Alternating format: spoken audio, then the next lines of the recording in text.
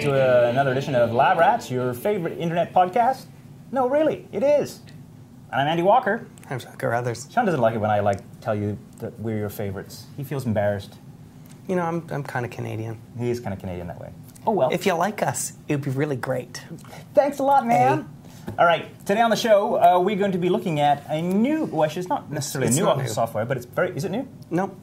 It's been out for a little bit. Something called Parallels. If you've been looking at a Mac that runs Intel chips these days, you may think, maybe I can run Windows on that as well as a Mac OS. Yes. And you can do it with Parallels. You can do it with Parallels. All right, well, we'll have more on that when we come back.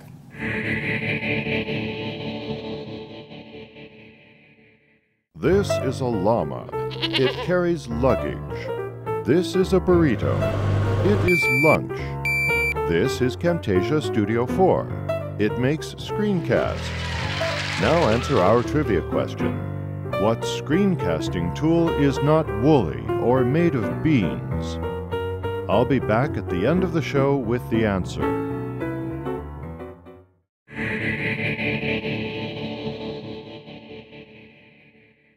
You know, there's a lot riding on today's episode, and I'll tell you why. Because, you know, you guys know that I'm not a big fan of the Mac. I gotta say, though, that they make great hardware. And if this goes off well today, if Sean pulls this off, I might actually buy a Mac laptop and install Windows Vista on it. Mm-hmm. So let's see. Good. I should point out, Parallels Desktop is not strictly a product for Macintosh.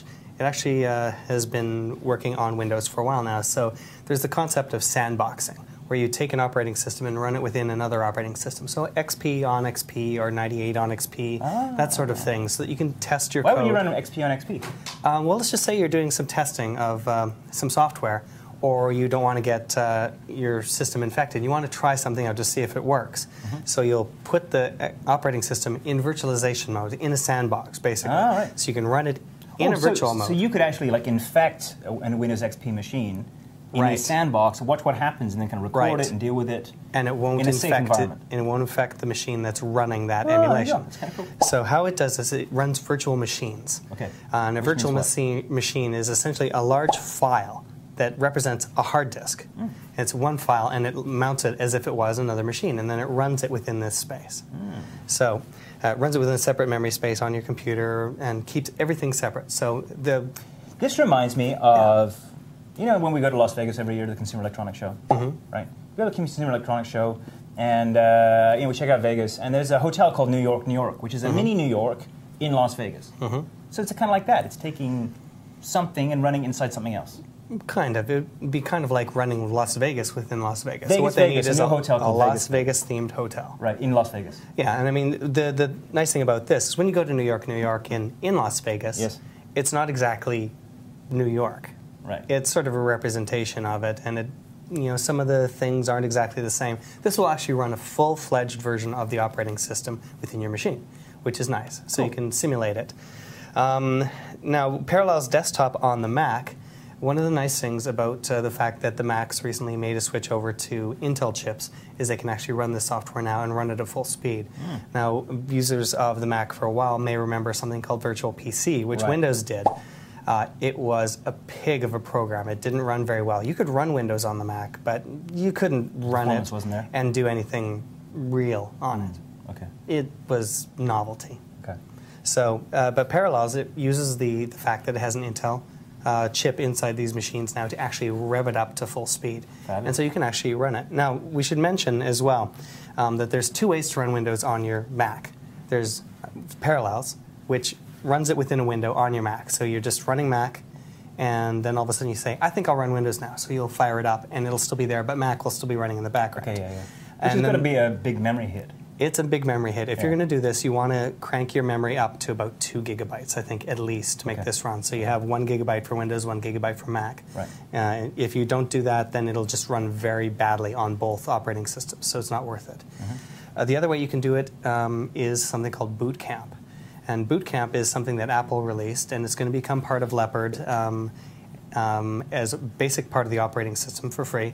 when Leopard releases, it will be about $30, I think, to add this onto other versions. So Leopard's a new version of Windows, Right. Sort of Mac OS. Mac OS, yeah, that's the next version. The current one is Tiger, and right now you can get Boot Camp as a beta, Right. but it'll cost about $30 after Leopard releases to do that. But what it does is it sets up a separate partition on your hard drive, carves out the space, and allows you to run it natively on that. So it's not running in virtual machine mode; it's actually running it, as an actual operating system on the machine. Cool. Right. And that's not what we're talking about now. That'll actually run faster. It'll run more like Windows. When you're running in a virtual machine mode, it sort of cuts down a few of the resources that you have. But it's nice because you can switch between operating systems like that. You don't have to reboot the machine to do it. Okay. So it's hot swapping, is it? It's kind of hot swapping. So between Windows. So we're going to fire it up here. We've got WinVista here is my virtual version of Windows Vista. Okay. Here, so we've been talking about Vista a lot lately, so I'm going to power on the virtual machine. Push the play button. I'm going to push the play button to get it going. And so you can see it's booting up just like a regular... So you've actually just booted the machine. I've just booted the machine cool. now. The nice thing about this is with virtual machines is they boot a lot more quickly than usual. This actually takes a little bit longer than it would, but I mean, you see it's actually booting up. Now, the copy of Vista inside that thinks that it really is sitting on an actual machine that doesn't know that Parallel's there at all. Yeah, it doesn't care where it is. It thinks it's just running on a machine with really meager resources. So the graphics card is not so great. It's running... Will it run the new Aero interface? It won't run the new Aero interface, Right. no. Okay, so it's running in Vista Basic mode then. Right, so we thought maybe because the graphics card component... on this one, it's running integrated graphics, so on the MacBook, it definitely won't. It will on the MacBook Pro if you're running it in Boot Camp mode, but I've heard that you can't actually run it Aero on MacBook in emulated mode. All right. So I may be wrong about that, but that's what I've heard at this point. So we are about ready to get this going now. So it's a longer boot up process than Parallels you'd like. is fun. Now the nice thing about Windows XP is this boots almost instantly. With Vista, it takes quite a while. Right. So that tells you a little bit about Vista's bloat. Yes. Over XP. It's a little bloaty. So here we go. Now it's starting up now finally. Wow. The entire experience is going to be like this? Nope. Once it's actually up and running, it's pretty good. So now we've got this going. I'm going to enter my password in here. And away we Chocolate go. underwear? Yes. You got to choose something that you'll remember. Okay, so here we go. Now we have Vista running. Wow. Is that ever fun? Right, and it's actually running in a slightly higher resolution than my desktop can provide right now. So you can change that, but you've got access to the Start menu down here. And you're essentially running Vista now on this machine. Now, you're also running a screen recorder here, right? So that's I'm running a screen recorder. Recording all this as well. Yeah, that's one of the nice things about this. If you're trying to capture Vista, for example, I mean, let's try this just as an experiment, because we've been having some problems recently with capturing the UAC settings. Yes. Let's see if we can do that here. Okay, so date and time. It's going, so we're going to change the date and time. We have 27 people here today, watching the show. Yeah, I'm trying to make them laugh. They're all on the edge of their seat, too, watching this. Okay, so there we go. We've got the user account control. I keep calling it user access control, but it's it used to be called. I think that's early days. What? What? We love you, Andy. Sean. Peanut gallery. Yeah, thanks. All right. We're getting the devil horns as well from Snowball. UAC. Okay, so we're going to hit continue. So we'll see if this pops up when we finish the final screen capture. But it's doing this whole thing in virtualization mode, and my Mac can see it, so I'm assuming you'll be able to grab it. So. Right. So we're done with that. So I'm actually going to shut this down. We're going to take you through the installation of an operating system on this. Fine. To show you just what you need to do. Now, we're talking about Windows Vista, and we're talking about Windows XP, but that's not all you can run on this. Could I run all 27 versions of Vista on this? How many particular incidences can I run of the different OSs? You can run as many of them as you want, I believe. So I can install Vista Starter, Vista Home Basic, Vista Home Premium, Ultimate Business. Now, the problem with running any of these operating systems on your machine here in virtualization mode is you need to create a hard drive file on the machine. Okay. And you need to create it it puts everything on there. So if you've got 9 gigabytes of Windows Vista install, it's going to take up 9 gigabytes of your hard drive. I see, yeah. And then if you want space for it to expand and do other things, it's going to take up even more. So it's basically a great big fat hard drive hog. It can be, yes. Yeah. So you need a fairly big hard drive. And I showed you how to install a new hard drive in the MacBook a number of episodes back. Yes, you were very good at that, by the way.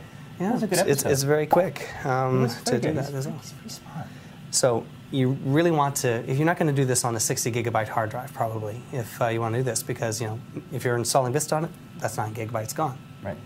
So get a bigger hard drive if you buy it initially, or install a newer, bigger one. Right. Later on. 1 terabyte. Right. So what we're going to do is we're going to go into install a new OS from the file menu. I was going to say, it's not just Windows that you can install on this. You can install almost anything that will run on the 386 chipset. So we've got Linux on there. So it'll guide you through the process. So we're going to hit Next. We're going to go. Ubuntu is fun. Okay, so here we go. We've got Express Windows OS installation recommended. Yes. So if you're just installing Windows, XP or Vista, just go with that. It'll step you through the process fairly automatically. My mom could do this. She could almost, yeah. What would my mom have to pay for this? It depends on whether you're doing this for Windows. And you can run this on Windows as well. Yes. And that one's, I think, about $50 US. This on the Mac is about $80 to run it. There's other versions that are coming out that will actually allow you to run both Windows and Mac control panels at the same time on the Mac. That's still in beta as we're recording this. This is my question. Might be out. Can you install the Mac OS on a Windows machine? No, you can't. You can't because Mac OS is not licensed to be used on other hardware besides Apple hardware. So you can crack it, I guess, get the cracked version if you really want to do that and do it that way. Let's do that one time. Yeah, let's not do it on camera because then we get sued. So if you really, really want to do it, you probably can. Yeah. But it's not technically allowed. So Parallels doesn't say, no, you can't do this. This is contravening Steve Jobs' favorite hobby of suing people. I don't know exactly how that works, but I think you'd have to sort of do a little bit of a hack here because it says when you're doing a custom installation to set up the type of operating system you're going to put on here, you notice Apple isn't in here. There's other, so you might be able to hack it together yourself. But you'll see here, you've got Windows, Linux, FreeBSD, OS2, so if you really want to run Warp again, you can, Solaris, MS-DOS. OS2 Warp. And other. And then, since we've done Windows already, well, let's check this. So, guest OS version.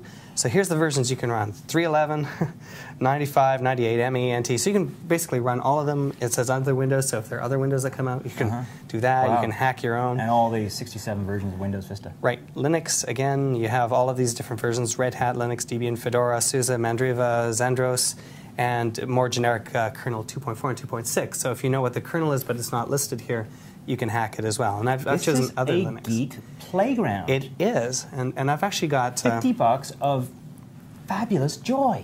I've actually got Ubuntu running on this. I've got Vista running on this machine. I've got XP running on this machine. I just flip back and forth between them. It takes up about 50 gigs on my hard drive, but I mean, it's definitely worth it. You have no life, do you? I don't. Okay, so we're going to go to... Well, let's go back to Vista and get it started, and you'll see the process. One other thing I wanted to show you here, custom OS installation. Okay, so we're going to do it this way because we have a little bit of a tweak here. So you can actually run this from an image file, an ISO file as well, if you don't actually have the hardware here. Oh, cool. So we've got Windows Vista Ultimate. We can install it from that. We're going to install from Windows. We're going to install Windows Vista here. And this is a little bit flaky, I found, but hopefully it'll be fixed up. Okay, so you've chosen the type of operating system and the version of the operating system. You want to specify how much RAM is going to be dedicated to it. Oh, is it right? So if you've got 2 gigs on here, you could like say a gig or... You can say a gig, you can say more. So I'd say if you're doing this, just set it to 1 gigabyte, so split it evenly so Mac OS still has enough to run. So let's go with 1024. Oops, that'll be good. Hit Next. Parallels is fun. Okay, Parallels is nice. You want to create a new virtual hard disk. $50. It's going to cost you. Specify the size. Have you ever thought about going into pop music? Okay. So you have to specify the hard disk size. So you want to make sure you don't underestimate this, because if you do underestimate it, you won't be able to fit the operating system onto it, or you can fit it barely. You'll squeak it and then have no room to install. For me, I just like click, yeah, whatever, click, whatever. So you don't want to do this. So in this case, we're running Vista, so I want at least 16 gigs on here, so that I have room for the 15 gigs of operating system. Yes. And a couple of free files that I'm going to put on here. Right. And I've chosen expanding on there, so it'll accordion out theoretically as it needs more. Right. Just click next to this one because it's just creating a hard disk file and naming it automatically. And does not exist. Let's go yes. It exceeds the free space available on the target disk. Yeah, so that's not going to work. Right. So let's go back. Well, should we take a break? Yeah, sure, why not? Let's have a look at this message from our sponsor, and we'll be right back.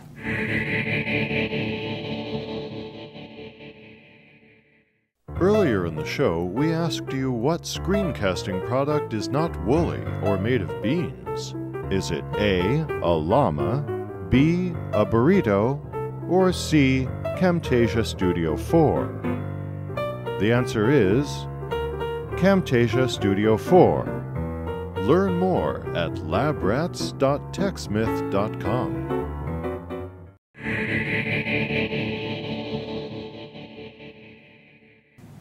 So this is a pretty involved process. I mean, this can take you an entire Saturday to do. No, it's not going to take you that long. It does take you a number of steps to go through there and set up the virtual machine.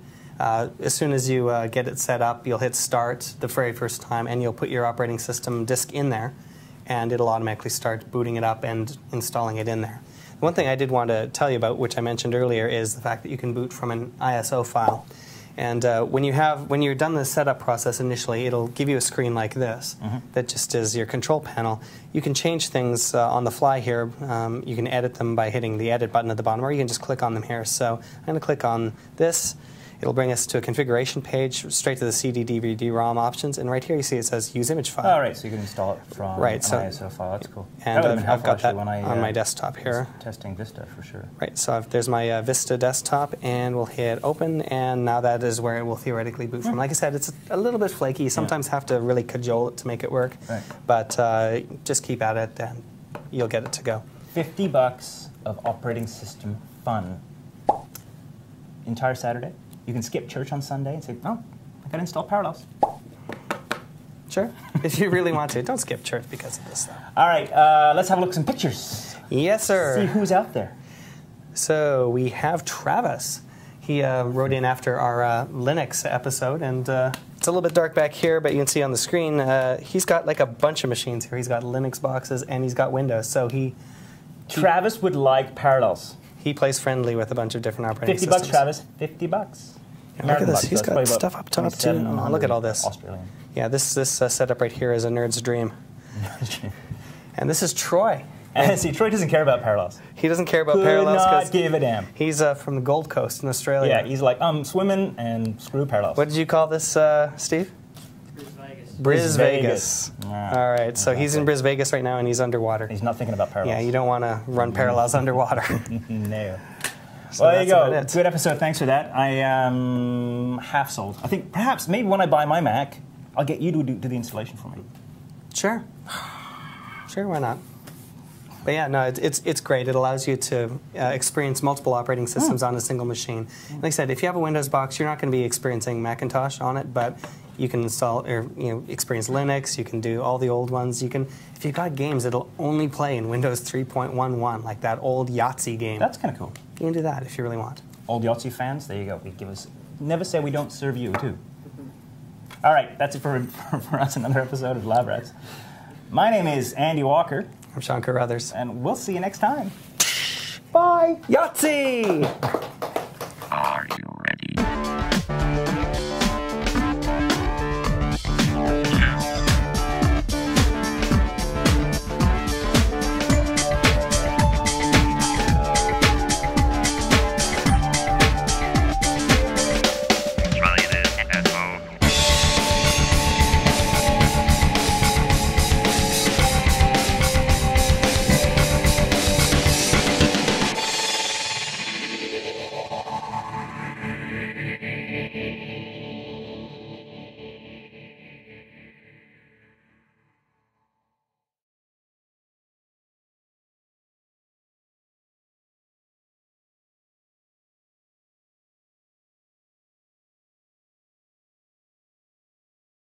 All right, so for a demonstration of Parallels' new coherence mode, we'll start up Vista. It'll start up in its own separate window, as it normally does, and it'll take a while to boot, as it normally does.